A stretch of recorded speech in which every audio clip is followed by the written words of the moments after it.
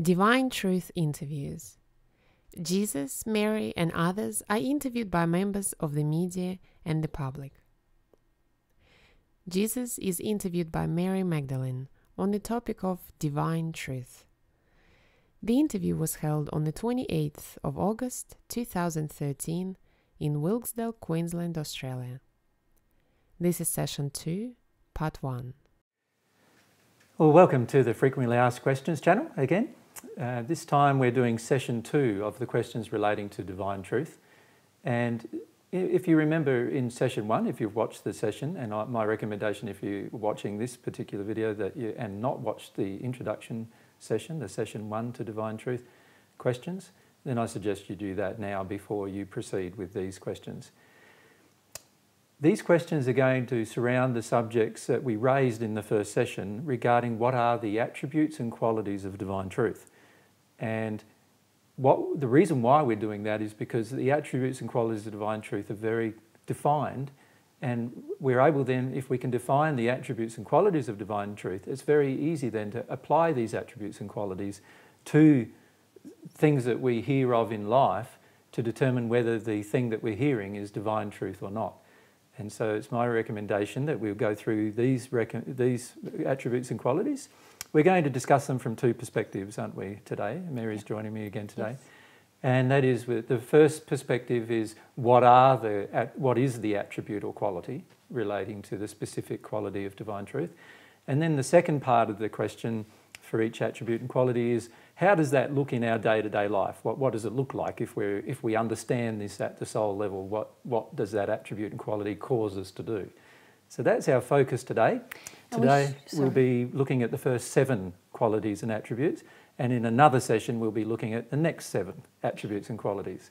And of course the attributes and qualities are not exhaustive, and so we need to understand that these attributes and qualities are specifically what we've created to help you define what God's truth is, but they're not exhaustive in their nature. In other words, there will be other attributes and qualities that we can discuss at a later time. But these, we feel, are the 14 most important attributes and qualities that we'll be listing, 7 of which we'll cover today.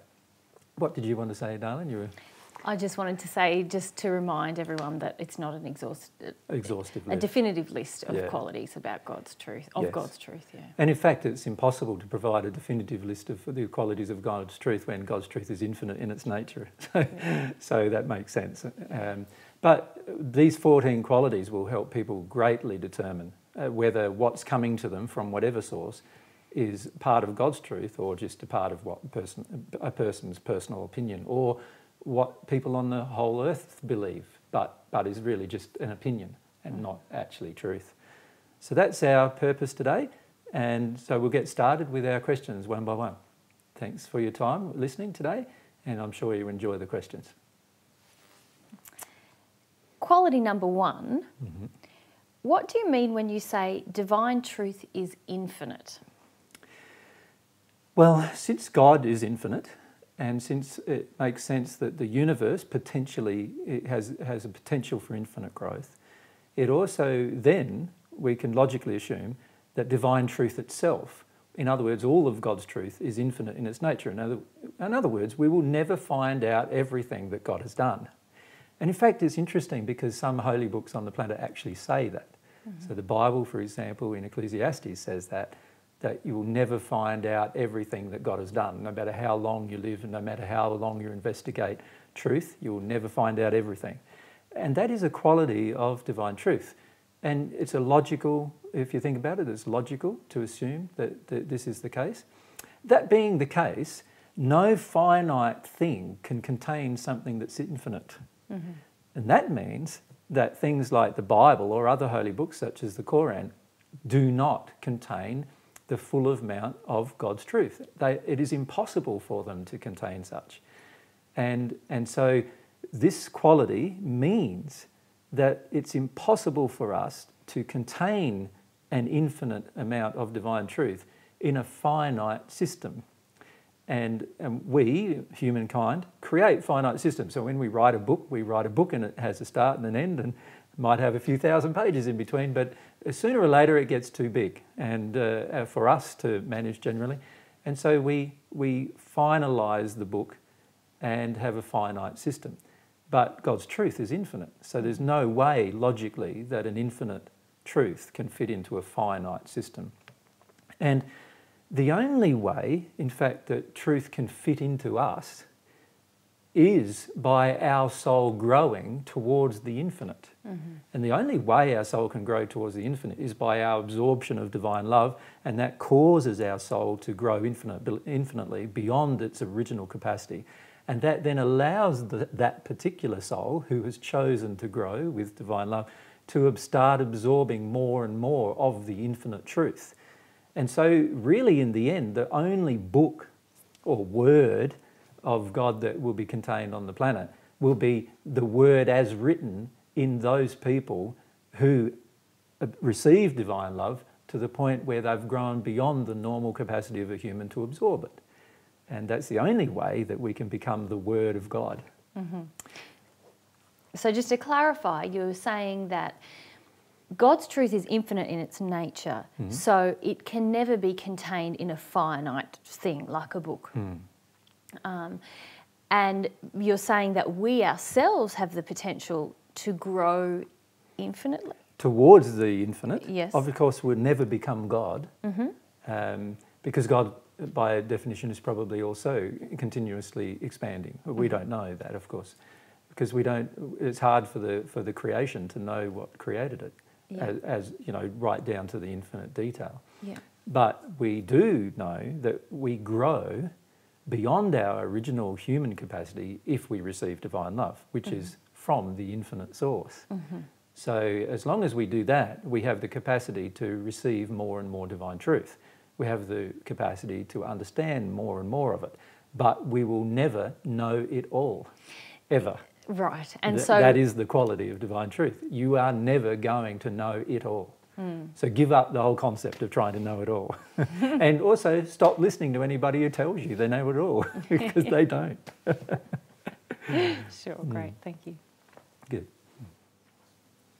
Regarding quality one, what does the soul-based understanding that divine truth is infinite look like in my personal life? Yes, now these are very important questions to ask, because it's one thing to say, look, God's truth is infinite.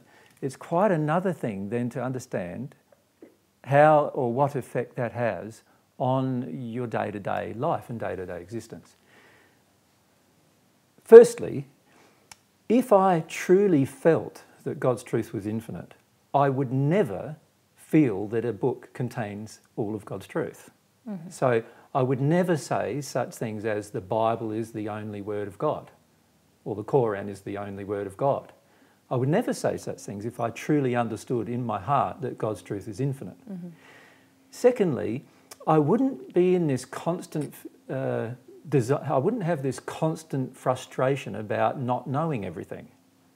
And in fact, I'd never think that I would know everything, would I? Exactly. And in fact, I wouldn't expect myself to know everything, even. I would have some love for myself for the fact that I'm a finite being created by God with the capacity for growth only by receiving God's love. But as a finite being at any single point in time, I have a finite understanding of anything at any point in time. And instead of punishing myself for that, or blame, you know, if I'm focusing on other people, you know, blaming them for not knowing everything, instead of wanting a person who knows everything, I'll give up all of those things if I understood this in my soul. Because I'd know that's not even possible. I'd know it's not possible. So what's the point in trying to blame somebody that they didn't know everything? And what's the point of trying to feel that you should know everything? You shouldn't know everything. You're not God. You're not going to know everything. You will approach more and more knowledge if you develop this relationship with God. But if you are truly connected to this quality of truth, which is that God's truth is infinite, you would know for certain that there's no need for you to know everything. And also that you're never going to know everything, and that there's no book that knows everything, and there's no person that knows anything, and nobody that you meet now or in the future is going to know everything. And so you wouldn't expect them to. You wouldn't have an emotional projection of anger or rage at them because they didn't know anything. You wouldn't feel frustration with them because they didn't know everything.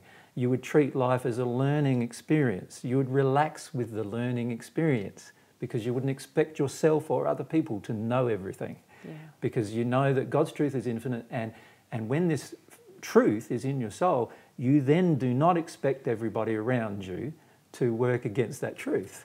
You know that everyone around you is going to have to conform to that single truth. And for that reason, it's a very good truth to know. It also relaxes you with regard to your interpersonal relationships if you feel this in your heart. Because if somebody has a different opinion to you, you don't automatically say, well, just because the Bible says this, that means you're wrong. You don't say things like that when you know this in your heart. What you go is, okay, I don't know everything. The person I'm talking to doesn't know everything. Only God knows everything. So perhaps I need to listen to this for a bit just to determine whether it's something that I know for certain is not true or is true through experience and through scientific evidence and through mathematical evidence and through experience of life, that it is finishing up to be something that turns out to be true. Or maybe there's an element of truth in it. Or maybe there's no truth in it at all. It's just a personal opinion. But you wouldn't be dogmatic about those particular things unless you knew for certain, and only would know for certain through the proof that you have available with you, and not the proof, that so-called proof that's in a book. Because the book doesn't contain proof. It is just the writings of individuals who have written down information, and it doesn't contain everything. So it doesn't contain all the truth that you could potentially learn.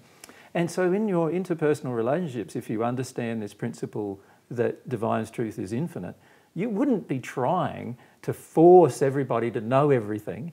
You wouldn't be trying to force your opinion on everyone, because you would have this underlying feeling that maybe my opinion might have to change in the future, and if I've forced it on people, and if you look historically at what's happened, we've forced it on people through violence, you wouldn't even do that, because you know that God's truth is infinite and you don't necessarily know it all. Yeah. So why would you then force it upon someone else when you potentially might be wrong? You wouldn't do that. You would just present it and let people make up their own mind. Yeah, okay. And you said this very nice thing a couple of times about relaxing about your progress. And it'd be fair to say, wouldn't it, within that, you're saying we're relaxing with the idea that we're eternally progressing, that we're always going to grow, to be looking at discovering new truth, finding new things. And becoming more loving. Like if God's truth is infinite, it makes sense also that God's love is infinite. And if God's love and truth are infinite, then and I can receive love and I can receive truth, then it means that I will learn more and more of the infinite truth and have more and more of the infinite love if I choose to do things God's way. But I can never say that I know everything. I will never be able to say that I'm as loving as God is. Never. So can we perfect our love without knowing all truth? Certainly you can perfect your love from God's perspective, but you can receive more and more love. So it's like a lot of people on this earth have this idea of perfection, which is when you're perfect, you know everything, you're loving with everything, you understand everything, but this is not perfection from God's perspective. Perfection from God's perspective is understanding that you're a student of God, a child of God, continuously growing towards God, and getting to the point where that understanding is so absorbed within you that you're at one with God in the way that you grow. And you're at one with God in the way you love. So your love now is the same way that God loves, but lower in capacity. So in other words, God has this infinite capacity to love. You, even if you're at one with God, will have a finite capacity to love, but the way in which you love will be perfected. So in harmony with the way God loves. It'll be in harmony with the way God loves. Yeah. But it won't be to the same extent God loves, because that would be infinite. And we're not capable as a finite being to have an infinite expression of love or truth. So again, it gets down to this quality of divine truth that it's infinite. It tells us so many things. And the reason why we've listed it first is because it actually should cause us to pause in so many ways before we start attacking other people, blaming other people, abusing other people, being violent towards other people, all of those things would stop if we knew that God's truth was infinite and I'm just a work in progress. Yeah. So in that, can we really know anything for sure ever? Is that what you're saying? No, I'm not saying that. We will know many things for sure, but we will not know everything for sure. Yeah. Because only God knows everything for sure.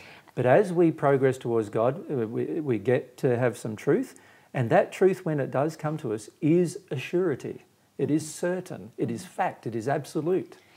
But we don't know all of it. Yes. We don't know all of what we'll learn in the future in that place. We only know the truth to that point. Yes. Yeah. And this is part of the quality of divine truth. Okay. All right. So can we talk then a little bit about the ways that we will act when we have this soul-based understanding that divine truth is infinite? And something I've written here is that you will not resist new emotional experiences or the law of attraction triggering error within yourself. Or exactly. For me, I won't do that. So one of the things we understand when we understand that God's truth is infinite is we understand that we are a work in progress. That means emotionally, and our character is a work in progress. Now, for our character to change and become more godlike, we're going to have to release error. And releasing of error can only occur if we understand how the human soul functions, which is another set of FAQs. Yes. We understand that the only way we can release error is not by trying to overcome it with intellectual truth, but rather by the releasing of emotions that cause the blockage of the absorption of truth.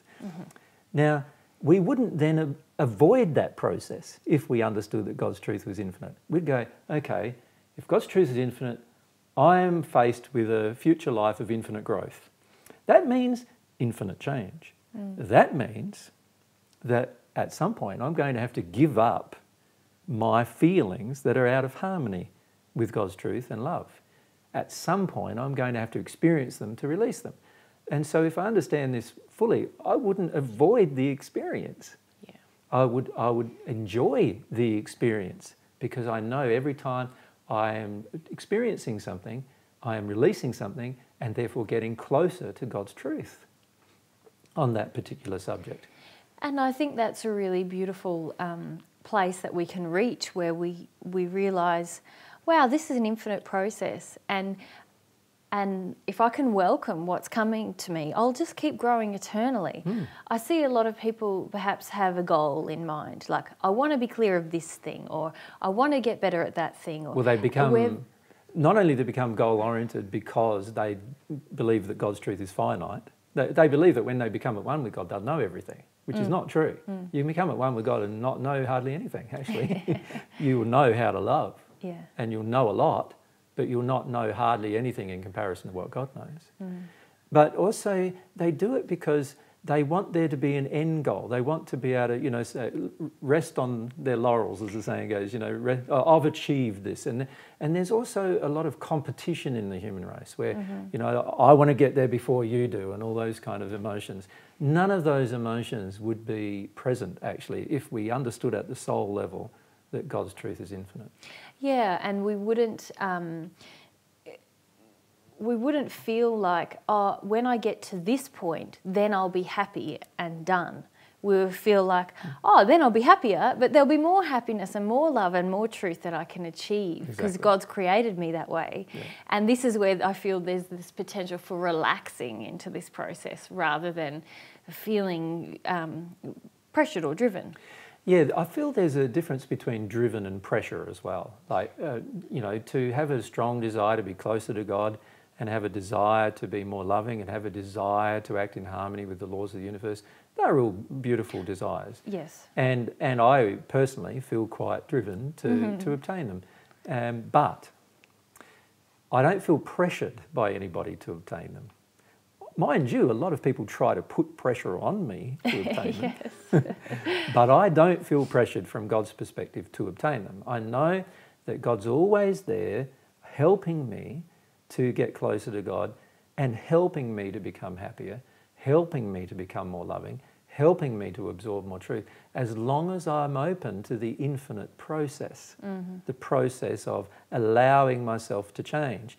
And what I see people doing is, you know, who don't understand that God's truth is infinite, what they're doing a lot is they try to become a person that they imagine God wants them to be, but God wants you to infinitely grow. So you're never going to become a person that actually God wants you to be in a real sense, because God wants you to grow infinitely. Keep receiving more love, keep receiving more truth, keep receiving more love, more truth, more love, more truth. And that's going to mean that tomorrow you're going to be different than you were today. Yeah. If you and you've got to be ready for that. And you've got to want that, actually, if you really want to progress towards God. And if you understood this quality in your soul, you would know that. Yeah, beautiful. Yeah. All right, how about this idea of not avoiding the process of emotional confrontation? Yes, so if God's truth is infinite, and I therefore must change infinitely to grow towards God, this means that there's something inside of me that's going to have to stretch. I'm going to have to stretch and be drawn out of where my current position is. And a lot of times here on earth we feel quite safe in our current position for a lot of fear-based reasons.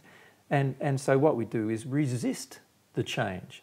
We love to resist change, in fact, even if the change is good. Yes. Now, a person who understands that God's truth is infinite would never resist change. They would always want to be changing. Yeah. They would always want to be growing. They'd want it. They wouldn't just, you know, they wouldn't go, I don't want to do that, you know, because I'm happy where I am. They wouldn't do that ever if they understood this quality in their soul. But we see a lot of people who listen to divine truth doing that. Yeah. So that means that this quality is not, this understanding of this quality is not yet in their soul. It's just an intellectual concept to them. And often we see people modifying their life to avoid emotional confrontation or emotions in general. Yes. So creating a lifestyle where there is no confrontation of fear or anger or things that are already residing within them.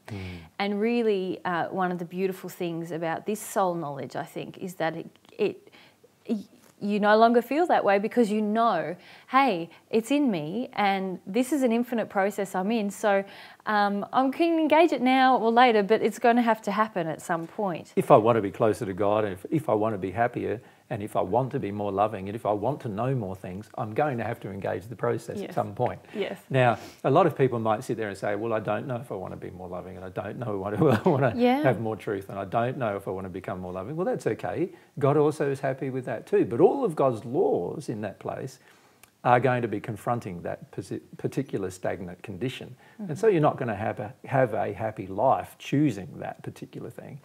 As a result of the choice to avoid, you're going to attract many different negative things. So I suggest to people, well, it's far better to understand God's truth is infinite, enjoy the road, and have a strong desire to learn more and more of it every day. You know, and in fact, my personal feelings are, why not put that as your highest priority every day?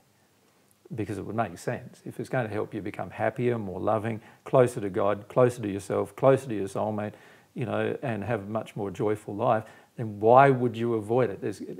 It's only because you don't love yourself very much that you would avoid it. Absolutely. Yeah.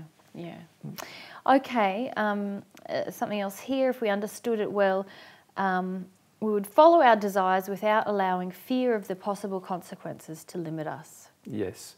So one of the problems that we see happening quite frequently is that people are constantly wanting the truth to be fixed. And because the reason why they want the truth to be fixed is they think that if they can set their desire to a fixed truth, then they only need to achieve that, and then they can relax and everything can be fine after that. The person who's truly understanding in their soul that God's truth is infinite understands that their own desires could also potentially grow infinitely, and therefore would not be afraid to express their desires, even if their desires are out of harmony with truth, because they know that God's truth will correct it. Yes. They know that through the experience that truth will always come to them and they'll be corrected if they engage their desires inappropriately or out of harmony with love. So they wouldn't be sitting there not doing anything and using as an excuse, I'm not doing anything because I might hurt from doing it. Yes, I might personally feel pain. Hurt. I might personally have pain, because they realise that no, every time I experience pain, it's just because I haven't absorbed another truth. And if God's truth is infinite, there's a lot of truths that I need to absorb. So that means that initially there's going to be some pain. And once I become at one with God in love, the pain will be gone, of course. So the pain is only the result of the error that exists within me that's emotional in its nature. That's the only reason why the pain exists. And if I understand that God's truth is infinite and some other qualities, I will understand that pain is only going to be present while I'm out of harmony with that love that comes from God. Yeah. Not out of harmony with the truth, because even when I become at one with God, I'll still be out of harmony with all of God's truth. Yeah. So it's all about the love or the lack of it that causes the pain. Yeah, yeah.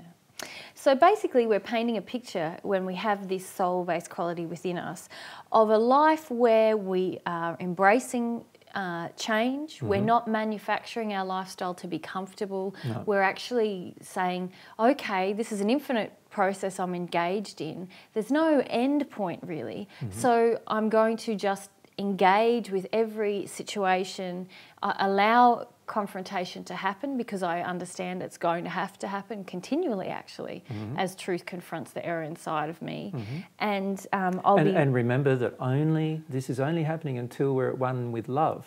So it's the love or the lack of it that causes our pain, not the lack of truth. And this is, I feel, a very important thing that people need to understand. It's the lack of love, or the past experience of the lack of love in our lives, that causes our pain. It's not the lack of truth in our life that causes pain. Because at all points of time, pain is caused through only the lack of experience of love. So you can be in total disharmony with truth, but be in a loving environment surrounding you and being in harmony with love yourself, and therefore everything would be happy. You'd have no pain. Right? How can I be in harmony with love if I don't have any truth? Well, eventually you have to bring yourself in harmony with truth as well. Obviously, that's a part. The two, and this is another quality. Remember, all of these qualities are not they're not one or the other. So what we're doing here is discussing one facet of one quality, right? And what I'm saying with this facet of this quality is that we are allowed to be out of harmony with truth as long as we're loving. God's laws all work this way. They allow us to be out of harmony with truth. So we can become at one with God in love and still be out of harmony with truth, with all of the truths of the universe. Not all of them, obviously. We could be out of harmony with many. We're going to be out of harmony with a large variety of truths in the universe. Not all of them, because we'll have already brought ourselves into harmony with the truths that need to be taught to become at one with God in love. In love, yeah. Sure. So we need to draw the definition of, and the distinction that we need to have truth to become more loving, but there is a point, once we become at one with God in love and we've absorbed the truth that allows us to get to that point, from that point on, there will be no pain, because from that point on, we still will be out of harmony with all universal truth, or most of it, because universal truth is infinite. So God allows us to be out of harmony with truth, but the universal laws do not allow us to be out of harmony with love. And we need to draw that distinction. Sure. And you're also saying that the truth that exposes the error creates pain because it's exposing the truth that we have not been in a situation where love was present. Yes, basically I'm saying that it's not the truth that creates the pain. No. It's the error that resided within that we thought was true, that the betrayal of that creates the pain. Yeah. So the pain is actually created by the error-based position, not by the truth position. And the error-based position was caused by an unloving event. In other words, we can have a truth or an error, we can have an error inside of us that wasn't caused by any event that was unloving. It was just something that we thought. We will have no pain getting rid of it once we see the truth. Yes. The only truths the only errors that we'll have pain in getting rid of will be the ones that had an emotional signature associated with a lack of love. Mm-hmm. And these are the ones that are going to cause pain. And so we need to understand that pain might be a process, but it's only a finite process. Until we become at one with God in love, then from that moment on, being at one with God in love, there is no error within us from the point of view of truth that will be painful to release because we're at one in love. Okay. Okay. Quality number 2. What do you mean when you say that divine truth is of itself a thing apart and admits no variations or modifications? Yes, this is a very important thing about divine truth and one of its qualities. It doesn't allow people to modify it or change it. It is existing whether we know it or not. So if I can give perhaps an example. The law of gravity existed before humanity discovered it, mm-hmm. and continued to exist after humanity discovered it. And humanity discovered it through a gradual process, and particularly in modern times, when I'm talking about the last couple of hundred, 400 or 500 years, we discovered it through a process of experimentation. We then, through the measurement of different instruments and so forth, we had the capacity to measure it even from a mathematical perspective. But once we discovered it, it didn't change. It still stayed the same. It was still the same law that governed its operation. And this is one of the qualities of divine truth. Just because we haven't discovered something yet, it doesn't mean that the truth doesn't exist. Yeah. It still exists, even though God may be the only one who knows it. Mm-hmm. And as such, we can't expect to have our own opinions about it. Sooner or later, our opinions will have to change to suit whatever the truth is about it, God's truth is about the particular thing we're trying to discover. So, for example, mankind comes up with all these theories about what causes cancer. Yeah. But God knows the absolute truth about what causes cancer. Sooner or later, all of us on earth are going to have to come to terms with what God's truth is about what causes cancer, and not have our own theories about it. The way God's designed the universe is we won't eradicate cancer unless we deal with the causes. Yes. Exactly. Yeah. Until we find out God's truth, we can't eradicate it. Mm-hmm. And this is what I find quite interesting about this quality, is that until we discover what God's truth is about any subject, we will not be able to fully understand what's going on with any subject. And this is a very important part of divine truth, that it doesn't conform itself to human perception or opinion or human reality. It is the reality from God's perspective. And humans, of course, can create their own realities, their own ideas. Yeah. And just because everybody on the planet agrees with something, it doesn't mean it's true from God's perspective. Yeah. Yep. Yeah. So if we contrast that to our personal truth. Yeah, well, it's, as we've contrasted in our first session, personal truth, basically, we can have as many opinions as we want and get away with it. Yeah. We're allowed to take on any opinion we want when it feels good. But that's not the case with God's truth. Yeah, so our personal truth is changeable and God's truth is unchangeable. Unchangeable. Yeah. And it's unchangeable whether we've discovered it or not. It's immaterial to God whether we've discovered it or not, in fact. Whether we're aware of it, whether we know it, whether we have an inkling of it, it doesn't matter. Doesn't matter. It's still the same truth. It still exists, it's still the same truth. And it exists whether science has discovered, whether mathematics understands it, it's still mathematical and scientific, mm-hmm. but we might not have discovered the science or the maths that would explain it yet. Yeah. And so, but in the end, we will. We will discover as any of the truths that are out there, particularly truths in the physical universe and the spirit universes, they'll all be discovered sooner or later through a process but this process will not involve us negotiating with God and saying, I think it's my idea. In the end, it will be saying, okay, I give up my idea and I accept that this is the truth of it. Yeah. And it's interesting, I see people doing this in a physical way a lot. So when it comes to the discovery of physical truths, we're prepared to give up the idea that our opinion really matters. But it's interesting when it comes to emotional and spiritual and other types of truths, which are all still a part of God's truths, we don't feel that our personal opinion doesn't matter anymore. Yeah. In fact, we hold on for dear life with our personal opinion generally, and that is a primary problem with regard to this particular fact. When we do that, we are not understanding at all.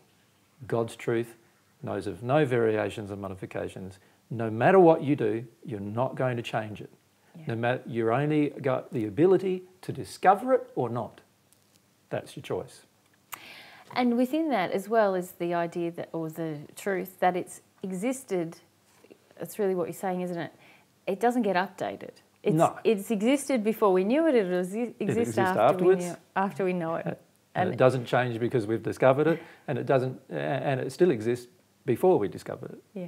Yeah. I think that's a very beautiful thing about God's truth, isn't it? It is. And one of the things that is beautiful about that, of course, is that it means that God's not changing the universe constantly and changing all the truths on a daily basis, and so we're left in total confusion. You know, when certain things are engaged in a certain way, we always get the same results. That's the beautiful thing about this immovable aspect of God's truth, is that God's truth, when it is opposed, has a certain result, and when it is employed, has a different result. Yeah. And it's consistent every time. Yeah. It's just like the law of gravity, consistent every time. And until we discover a higher law which can overcome it, like the law of aerodynamics, the law of gravity will work consistently every time. We can send people to the moon understanding that law because it's consistent every time. Yeah. And that's what's lovely about God's truth. It's very different to a human parent, isn't it? A human parent one day says one thing, the next day says another thing, depending on the circumstance and situation. Yeah. And this is one reason, in fact, why most people don't understand that God's truths are fixed and immovable. They think that God is like a human parent, and so they think that God's going to change his mind tomorrow. And that's not the case at all. It's always going to be fixed and immovable, and it's a loving thing that it is, because it allows us to discover it, and once we've discovered it, we know it for certain. That's a beautiful part of this fixed and immovable quality of God's truth. So this quality number 2, very important to understand as well from a soul-based perspective. Great. Regarding quality 2, what does the soul-based understanding that divine truth is of itself, a thing apart and admits no variations or modifications, look like in my personal life? Well, there's quite a lot of ways I feel it would affect our personal life if we really believed this particular quality and understood it in our heart. And the key is understanding it in our heart, not understanding it in our head. But if we understood it in our feelings, we wouldn't firstly try to negotiate with God about truth. Like, we would understand that God's truths are fixed. It doesn't matter how long in the past, how long in the future, they're still going to be fixed. There's nothing we can do to change them. We only have a choice. The choice is discover it or don't discover it. Yeah. That's our choice. Yeah. We don't have a third choice, and that is change it. We don't have that choice. Yeah. And I feel quite frequently mankind wants to have the third choice, of course. We want to change what universally happens rather than actually discover what universally happens and why. And I can see that on a macro level and a micro level. Certainly. In that, you know, a lot of us want to be able, or globally really, there's a consensus that we would like to be able to keep taking from the earth all of its natural resources and polluting it, and feel that the earth's going to be okay. All right.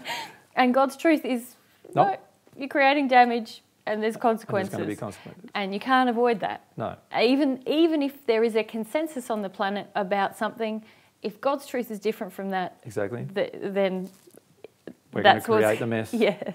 Because you can't avoid it. Yeah. Yeah. God's laws are attempting to correct that perspective. Yeah. And on a micro level, if you like, in one person's private life, I see how a lot of us, there might be something from our past that happened that we haven't dealt with. We harmed someone, we did something that we even know it was not morally right. And yet a lot of us try to make excuses for ourselves, put off dealing with that for like years and years and decades. But God's truth is that it did happen, and we can't change that. And there's only a few ways we can make it go away. And even those engage different laws of God as well. Yes. So you can't make it go away just by hoping it will go away. Yeah. That doesn't work, because everyone who tries that, it never works. So, you know, these are all parts of understanding that God's truth is immovable. You either conform to it, or you understand it, or you don't discover it or don't conform to it. That's your choice. But at the end of the day, if you don't conform to it or you don't discover it through ignorance, then there'll be less happiness in your life. And if you conform to it or discover it because you want to, there'll be more happiness in your life. And that is a fixed and immovable result of God's truth being fixed and immovable. Yeah. Okay, some other things you've listed here. When we have a soul-based understanding of this truth, we don't complain that God's laws feel harsh and uncompromising. Yes. See, I suppose what a lot of people on earth believe is that if a law is fixed and immovable, then it means there's no compassion. Yes. They believe this. And the reason why is most people on earth want to negotiate with law. So you know, they might be driving and speeding, and the law of the land is, you know, 110 kilometres an hour, you know, along this freeway or highway is the extent of your speed limit, and you do 130, and then you get picked up by a person who's trying to enforce the law, and you try to negotiate with him. Oh, you know, I was in a hurry, I was this or that or whatever, and then you go to court and you try to negotiate with them, and you know, and we don't understand in that place that while we might be able to negotiate ourselves out of the results of mankind's law, we will never be able to negotiate ourselves out of the results of God's law. And that's a loving thing, actually. And the reason why it's a loving thing, it means that the law is applied consistently to every person without consideration of their background, of their marital status, of their sexual orientation, of their cultural background, of their gender background, or any other thing. It is fixed and applied consistently every time. Whether you agree with it or not, it's going to be fixed and applied constantly at every time. And that's God has done that in order to show us how to love, to teach us about love. Yes, to teach us about love in a lot of ways, in the sense that love would never want me to have a different result to you. Love wouldn't, you know, love two people in a different way. If you truly love, you don't feel like one person is more important than the other or less important than the other. You honour that both are equal in God's eyes and need to be equal in your own. These are qualities that are exposed through these laws that are unable to be modified. And so this is a very important thing to understand, the importance of the fact that God has provided consistent truth, consistent laws. God is a consistent parent, not a parent who modifies things based on personal opinion or personal feelings. And God's personal feelings are consistent, unlike most person's personal feelings on earth, and particularly unlike most parents on earth feelings towards their children. God's laws, structure, truth is always consistent.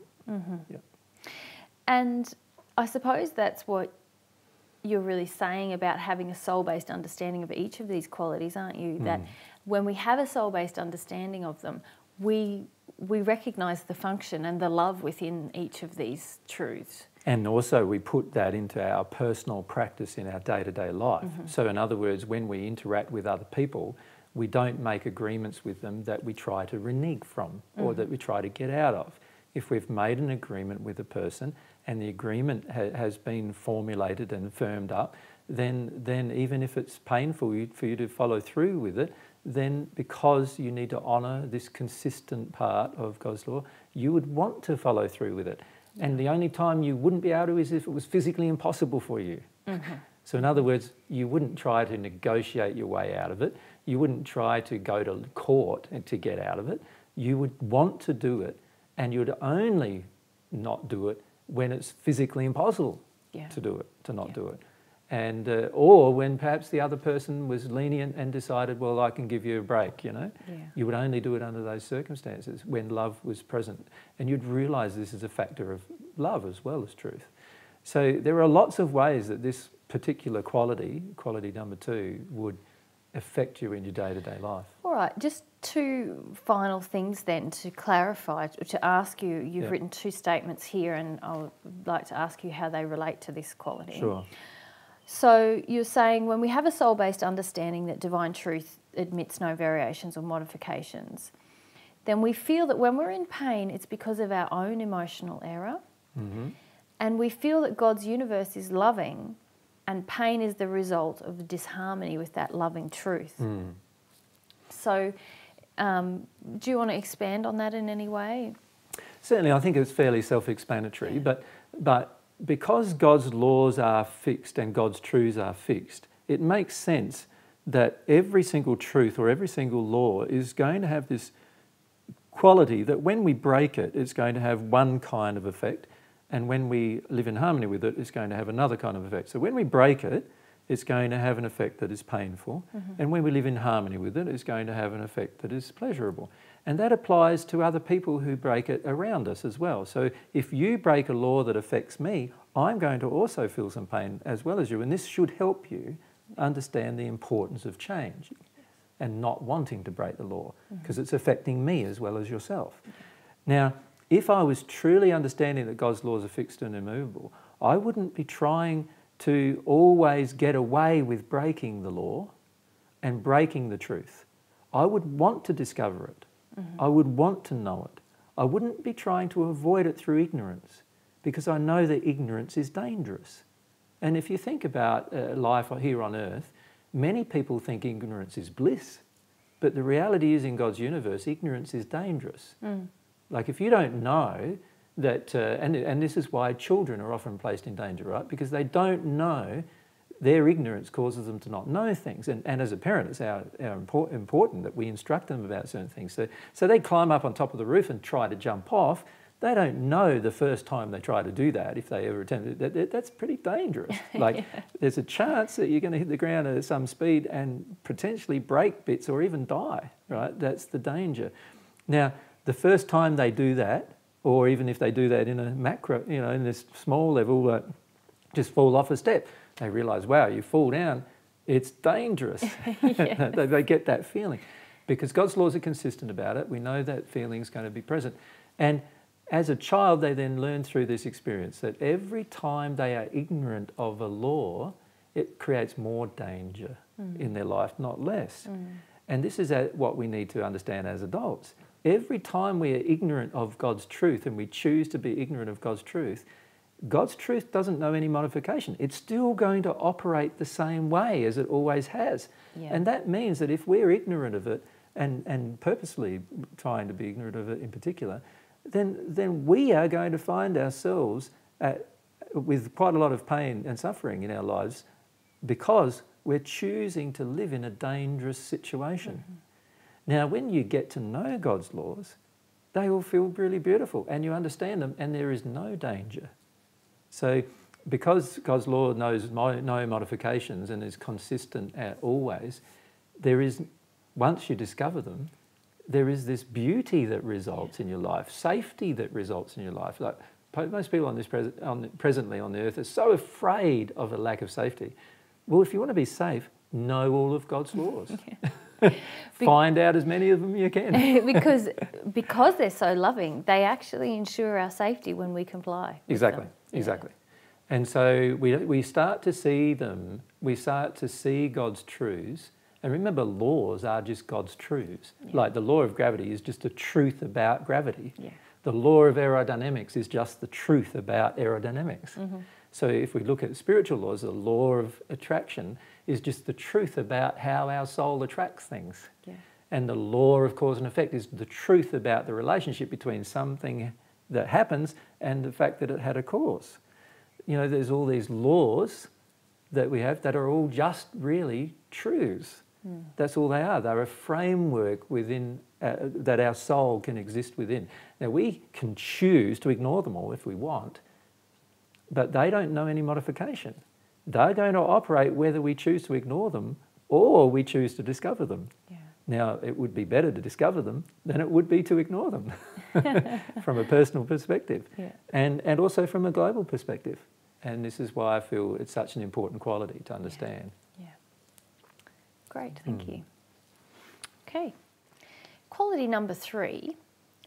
What do you mean when you say divine truth and love are always in perfect harmony, and without truth, love cannot be complete? And you could also say without love, truth cannot be complete as well. But this is something about love and truth that we need to understand, is that truth supports love. It doesn't pull apart love. It doesn't degrade love. It actually improves it. Yeah. And if we have love, it will always, if we look at things from a point of view of love, we will always discover more divine truth, more of God's truth, because every one of God's truths have inbuilt in them perfect love, perfected love. Exists within every one of God's truths. So if we look at the truths about gravity, there is love in that truth about gravity.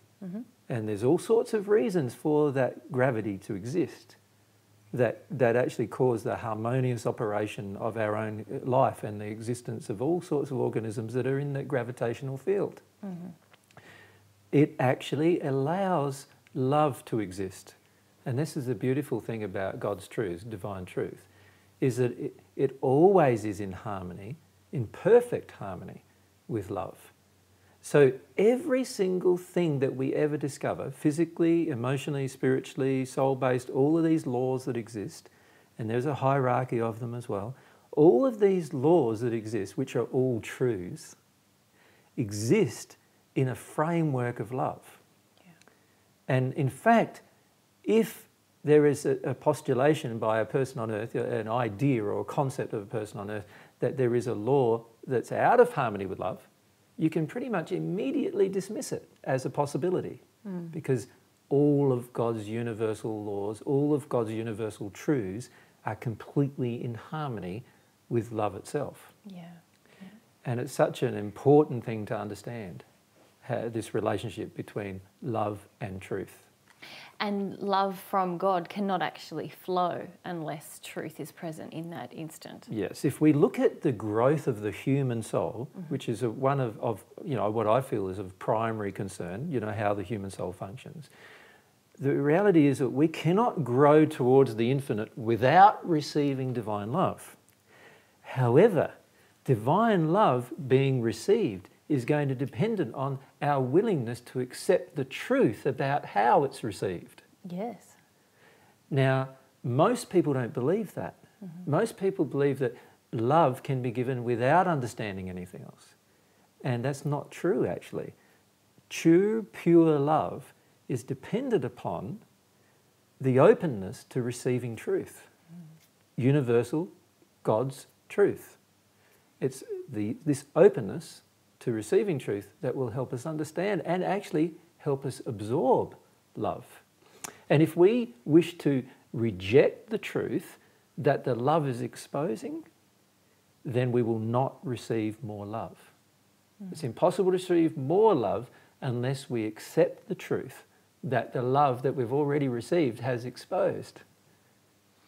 And this is why I feel most people have a short period of time where they receive divine love, and then they stop because they're unwilling to be humble to the fact that they have not yet absorbed the truth that the love is telling them they need to accept. Right?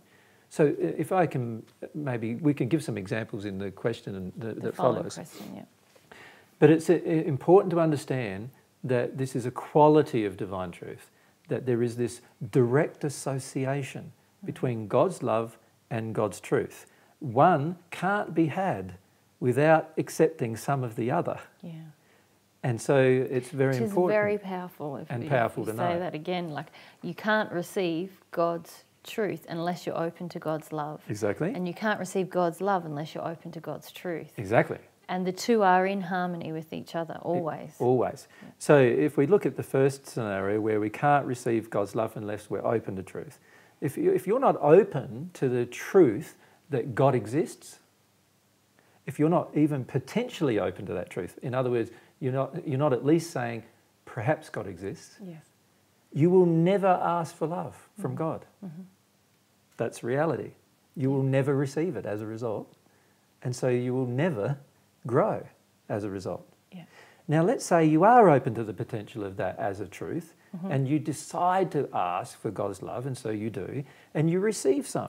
Now along with that love will come some truths packeted with it that you have the choice to receive or not.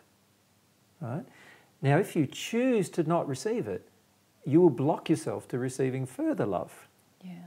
So you'll be asking God to receive love, and God's going, no, you haven't accepted the truth about the love I've already given you.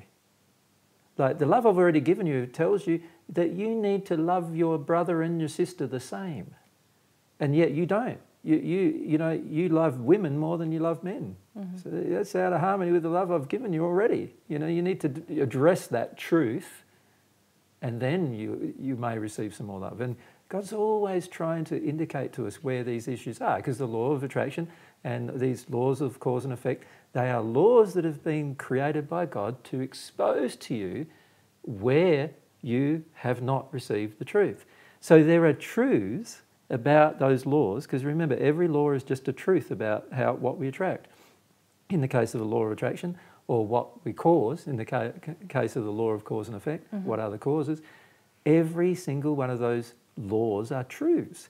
And if you don't accept them, then you're going to stagnate in your ability to receive more love, which will expose more truth. And it's like a growing process, and I sort of liken it to going to school in some ways. Yeah. You can't grab a child who's 5 years old, who's never been to school and never been educated at all by its parents, and place it in university and expect it to understand anything.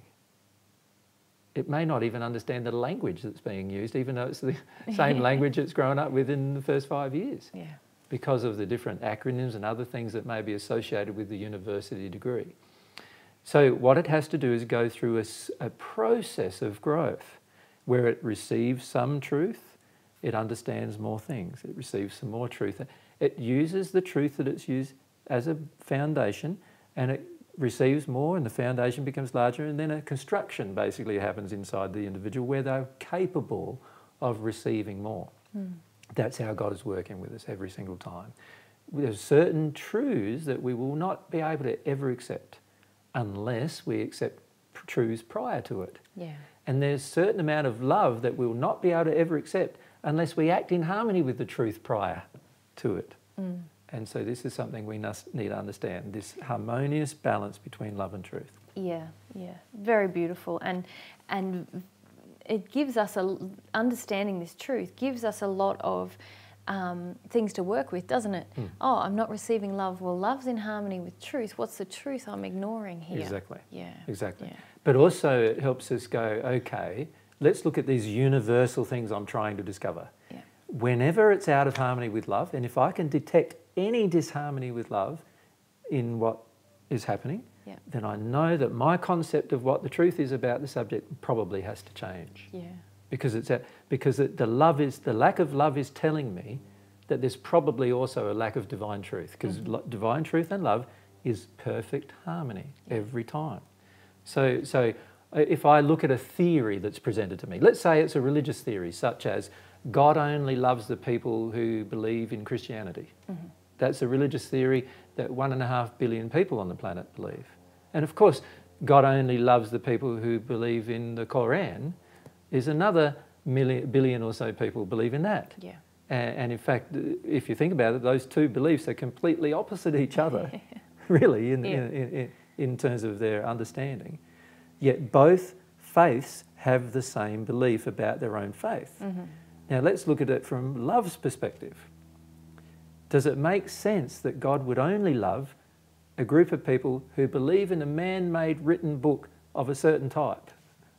It does not make any sense from a perspective of love.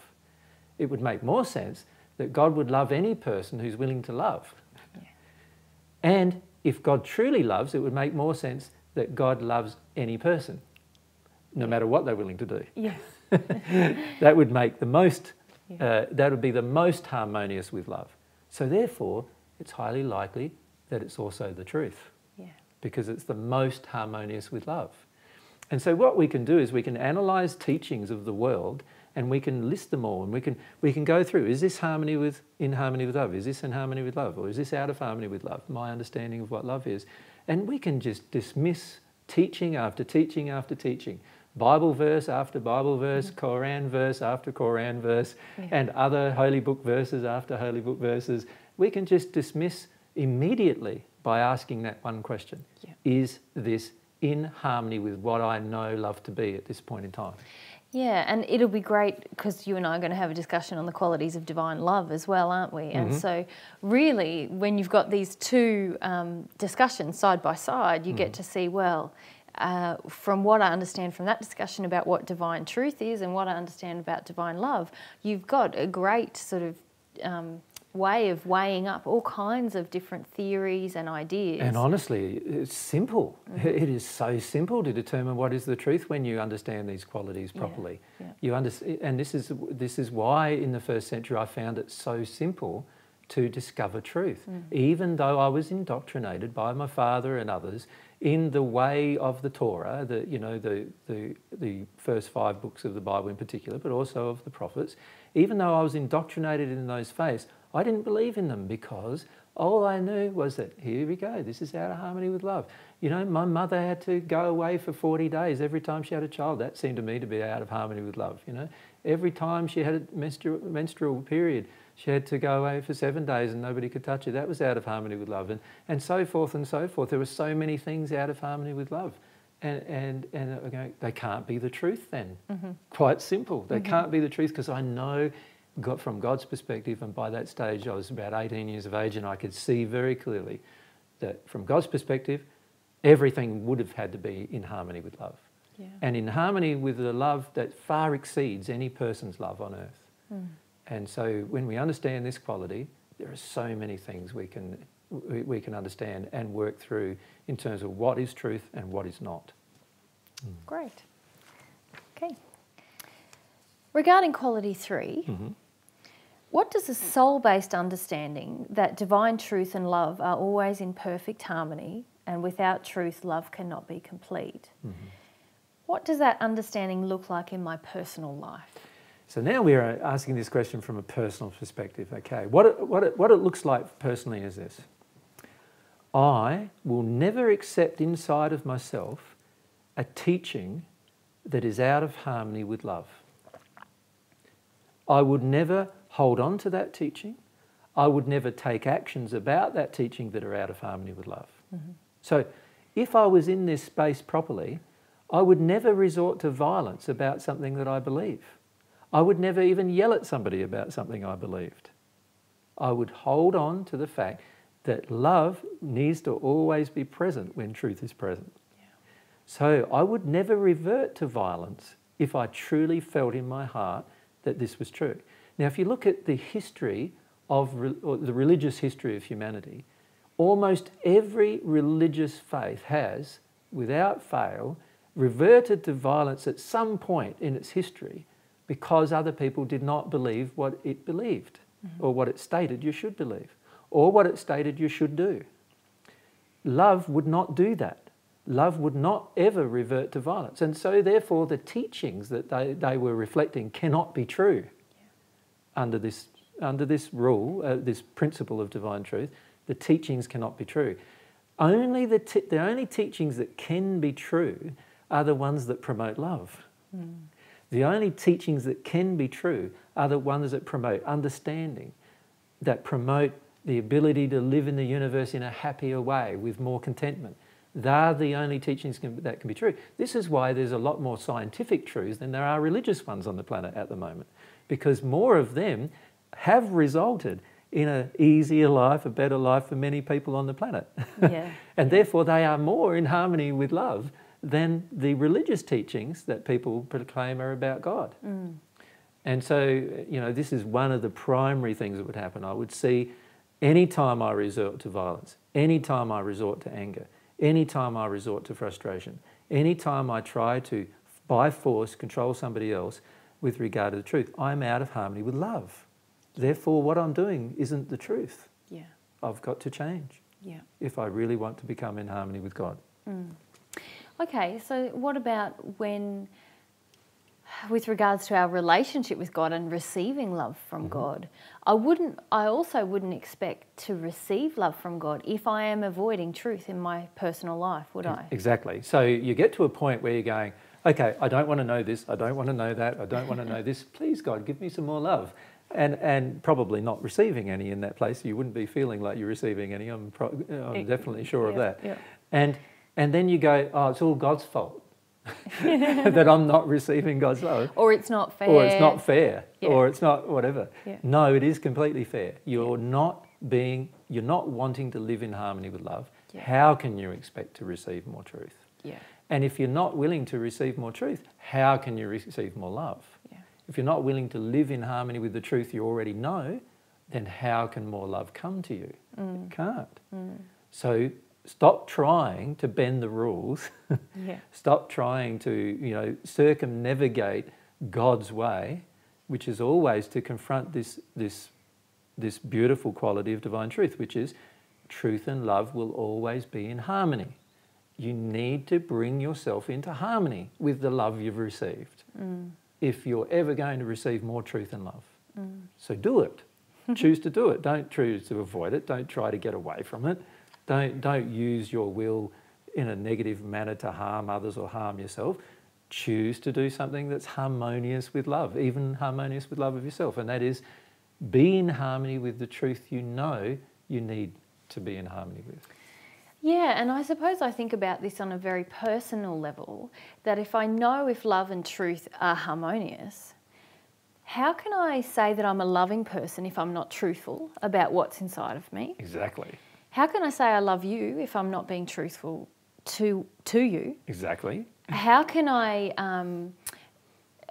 be in any kind of social... How can I love the government familial, if I'm not truthful with the government? Yes, any kind of relationship, if I'm avoiding truth within that relationship. If I know that love can't be present unless truth is present, then that really changes a lot of the ways we analyse what it means to be loving, doesn't it? Exactly. Yeah. Because a lot of us feel, or have been raised to feel, that it's loving to withhold truth. Exactly.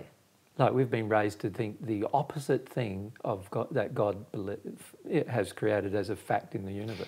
And so can you maybe talk to us a little bit about this idea that kind of drives that thought, that when I say the truth it creates pain, not love. So why do we believe that? Well, we believe that because the error within us was created over a long period of time, and the error is very painful. It causes all sorts of immediate painful results. But unfortunately, we have a tendency to desire to live in it because the world lives in it.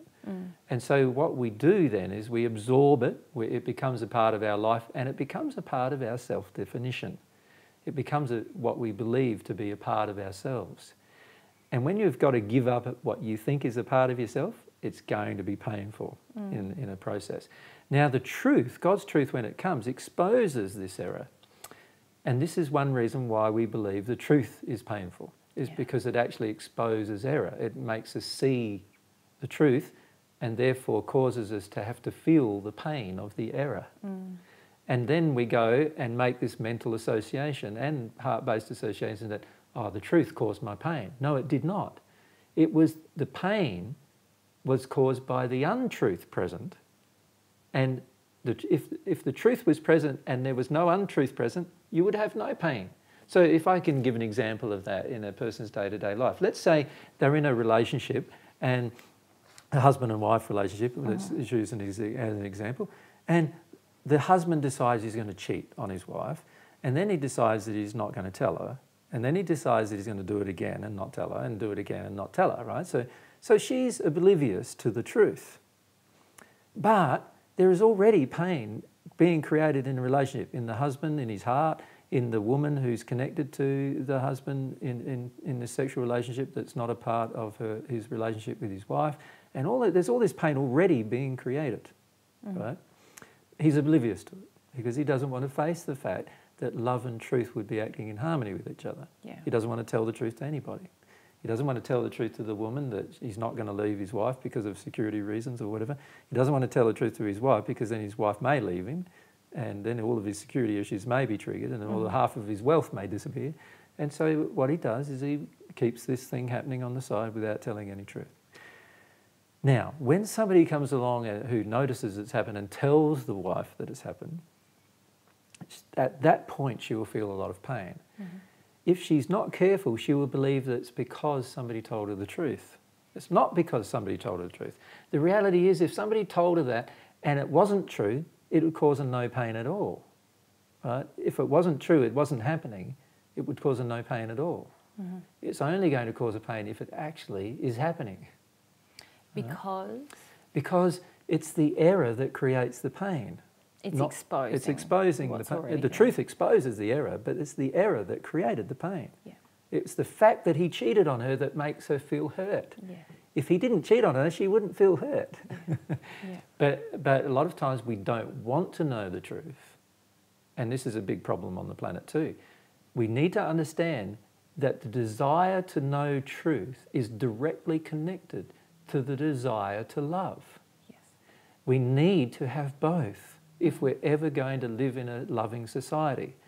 We see on the planet with the media, for example, that the media is willing to feed us lies and we're willing to take them, right? And we've got to ask ourselves the question, is this loving?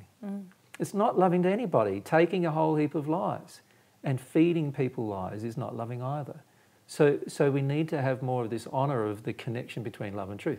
Now, if we did that, if we actually felt that in our soul, we would never be able to lie about anything we've done, even if what we've done might cause the breakup of our family, might cause us to lose our job, might cause us to be in jail for a while, might cause us to do lots of things.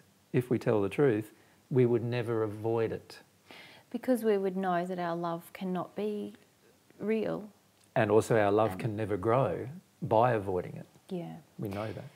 The other thing that occurs to me as you're talking about all of that is that having a soul-based understanding of this truth would lead me to know that if someone is telling me a truth and I have pain about it, that's exposing an area where I don't have love. Exactly. It's similar to what you were saying earlier. Let's give the similar example, shall we?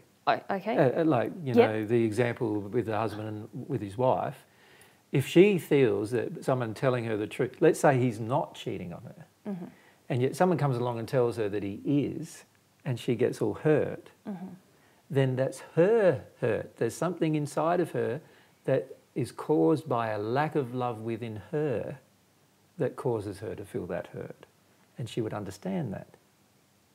Yes. Yeah. Yeah, okay. So just perhaps to finish off this point, maybe just let you know some of the other notes that you've written here and perhaps you'd like to talk to them. So when we have a soul-based understanding of this truth, then we don't have a desire to convince ourselves that we're receiving divine love when we're not. So it's like, how can you continue to receive divine love when you know you're out of harmony with truth on certain subjects? You can't. And if you're trying to convince yourself you're receiving divine love when you know you're out of harmony with truth, then you're receiving something else other than divine love. You know, it could be connections with spirits, or it could be your own imagination or whatever. You're definitely not receiving God's love while you've chosen to be out of harmony with truth. Yeah. Okay, and I don't wish to help others avoid the truth that they're not receiving divine love. Yes, it's sort of like this, I see this happening quite a lot, particularly in religious circles, you know, particularly in the Christian religious faith, where a person receives divine love to a certain degree, and because of their feelings for God and their feelings for the desire for that love. But then there's certain truths they don't want to accept. They want to believe in the Bible, and as I've pointed out in previous answers, the Bible is not a great record of God's truth, and it's also not very loving in many places. But they might want to believe in the unloving passages in the Bible. In the process of wanting to believe in that, they are blocking the reception of more love from God, and also they are blocking the absorption in their soul of any truth. So what are the truths of God's laws about these particular subjects? They're blocking all the knowledge of that. Under those circumstances, they still want to believe they have a continually growing connection with God. But they need to be told the truth. A continually growing connection with God is only possible by continually growing in connection with truth. And I'm talking about the universal, absolute truths, not the ones that are contained, the so-called truths that are contained within a written book, but the actual universal truths. They're the ones you're going to have to conform to at some point. So we need to stop telling each other that we're going okay when we're not.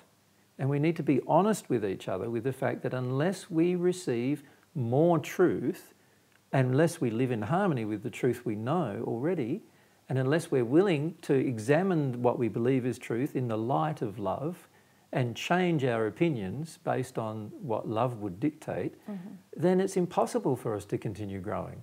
We are going to stagnate. And this is why I notice many religious faiths, they have an initial improvement in the reception of love. So they receive some love from God initially when they find the faith or in the short periods after. And then they stagnate because they get into fixed belief systems which oppose the absorption of love. They're not in harmony with love. And in fact, when we act upon them, we actually ourselves are out of harmony with love, which has its own compensatory effects. And as a result of that, we're not absorbing truth either. We're not living in harmony with truth. We're not understanding this soul-based thing that we need to understand, which is love and truth are perfectly aligned with each other. If there is a truth that's out of harmony with love, then it's no longer a truth. It's just an idea, a concept, a man-made concept. It's not an absolute truth of the universe. Yeah. Okay, thank you. Quality 4. What do you mean when you say divine truth does not and cannot compromise even for the sake of peace? So divine truth has this beautiful quality about it that it will never know a compromise. From the points that we've already raised, we can see quality number 2 is that divine truth is immovable. And quality number 3 is that divine truth is always loving. Now, if it's immovable and always loving, it will not be able to compromise because that would make it movable. Yes. And if it's always loving, it wouldn't promote war, but it would also not compromise for the sake of maintaining a false peace. So here we're talking about a false peace, not a real peace. Real peace can only occur when we bring ourselves into harmony with all of God's laws. That's the only time that real peace can occur. In other words, you and I will have exactly the same idea on one of God's truths as each other. And that's the only time that there will be actual peace between us, that we'll actually feel peaceful with each other. Error has a quality or a nature, and that is that it always tries to violently defend itself. A person who is in error wants a person in truth to conform to their error, and they are prepared to revert to anger and violence, manipulation and abuse, control and other things in order to enforce the error upon the person who believes the truth. A person who's in truth will not be movable on the subject of truth. Once they know the truth, they will not be able to move, in fact. To do so would be to compromise love, compromise personal love of self, compromise love of God, compromise love of others. So they have to be immovable with regard to the truth. And as a result of that, they are not going to compromise even when somebody is prepared to attack them and abuse them and harm them. Now, we see many examples of that in the world in which we live, but perhaps we need to leave the examples to the next question, which we ask about the personal examples. Okay. So this is the quality of divine truth that we need to understand, that we're not, if we are in truth, if we are in harmony with God's truth, We are not going to compromise for the sake of somebody else avoiding somebody else's attack of us. Mm-hmm. Now, we see this happening all the time, people avoiding attack by compromise. And then they expect to have a relationship with God. And you can't maintain a relationship with God if you are willing to avoid attack through compromise. Because to do so would be to move away from the truth. Yeah. And divine truth is immovable. You can't move away from it. You can't compromise with it. So this is a very important aspect of divine truth to understand. Yeah, and you mentioned that, so this idea that divine truth won't compromise even for the sake of peace, but would always be peaceful. Yes. And so in that, we would never be warlike when we're in harmony with divine truth, yep. But neither would we compromise if threatened with war. Exactly. And that's on a large scale, but even in a small scale within a personal relationship. Exactly. We would never actually be aggressive or abusive or violent. Yes. But we also wouldn't compromise on what we know is truth under the threat of violence or abuse. Exactly. So when we come up with the examples, we can talk about some of those examples perhaps, but that is exactly correct. We can't expect to compromise truth and actually make it better. Yeah.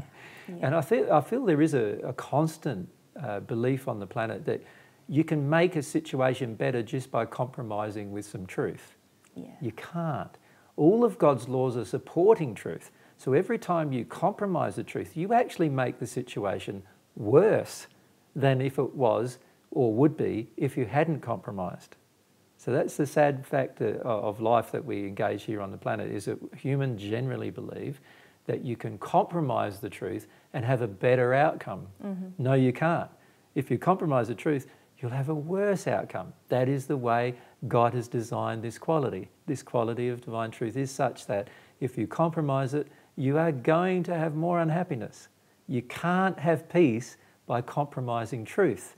You can only have peace by both parties understanding truth.